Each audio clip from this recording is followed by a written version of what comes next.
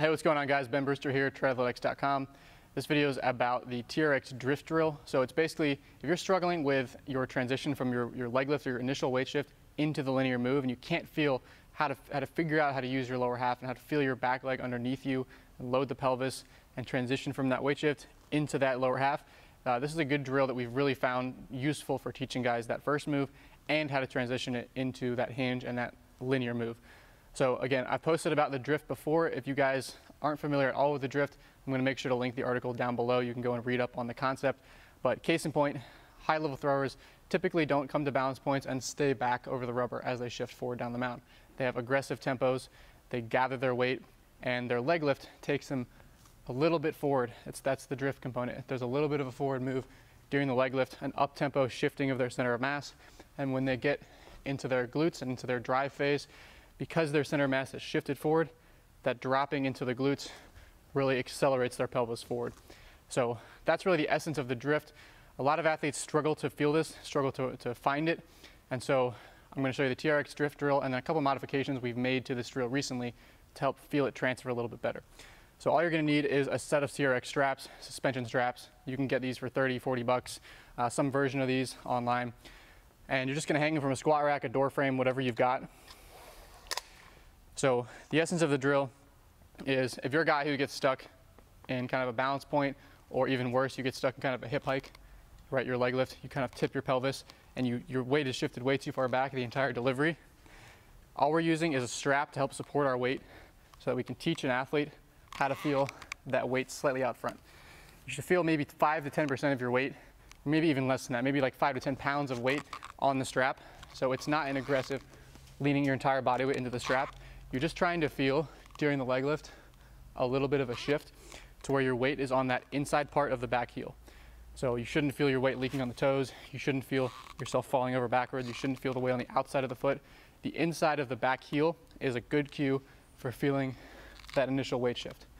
It's a very subtle lean. It's a very subtle, I like to think of it as like a lean and turn, but it's just that very slight amount of weight shift. And the strap helps you get to that position and pause and just feel what that looks like and what that feels like, because it's not a position that if I let go of the strap, it's not a position you can just hold forever. It's not a balance point. It's slightly out front. And so we can consider this a dynamic balance point. Some coaches refer to it that way.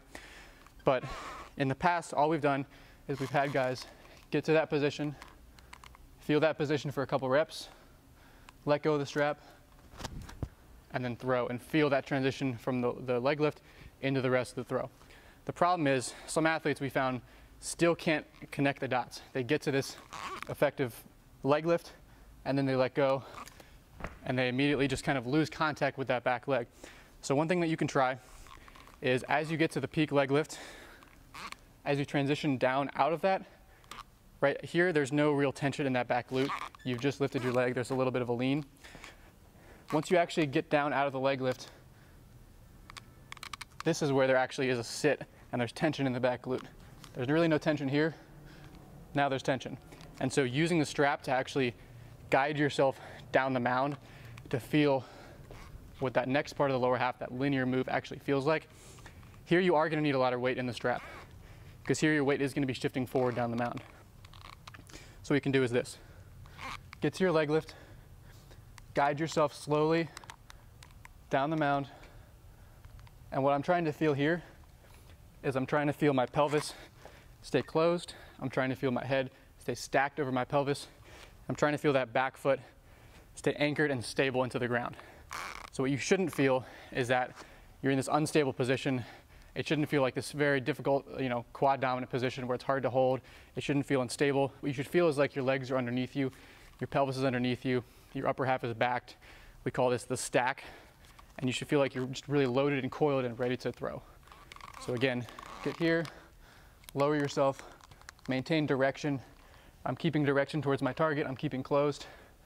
And you can basically just work through this move right here. Shift, transition, shift, transition, shift, transition. As you start to get comfortable with that, you can try it without the strap. You can try just the leg lift part and go back to the original version. So it would look like this.